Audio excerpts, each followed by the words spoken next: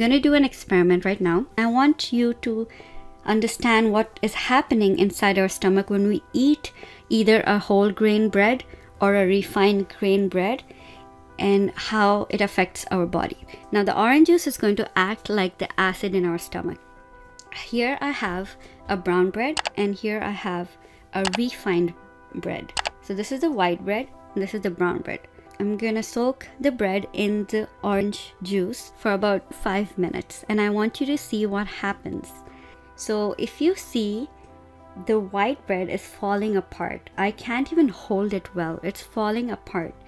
And the brown bread is almost intact, it's almost the same. That means your stomach is full for a longer time. So if you eat a whole grain bread, you won't feel hungry soon after. But see, if you ate a white bread, just 5 minutes after it starts dissolving and everything is going, and the sugar will get digested and will go into our blood. So we will feel hungry more sooner than if we had eaten a whole grain bread.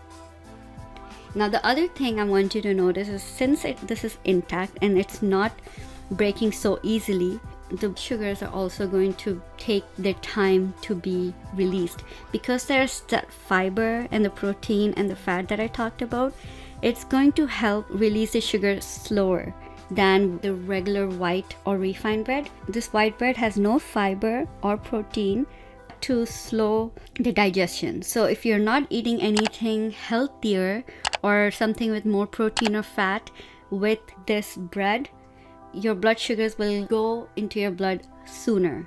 This is one of those things that increase your risk of diabetes, is because there's too much sugar coming in too fast. And the problem with diabetes is that we eat way too much carbohydrate than we need.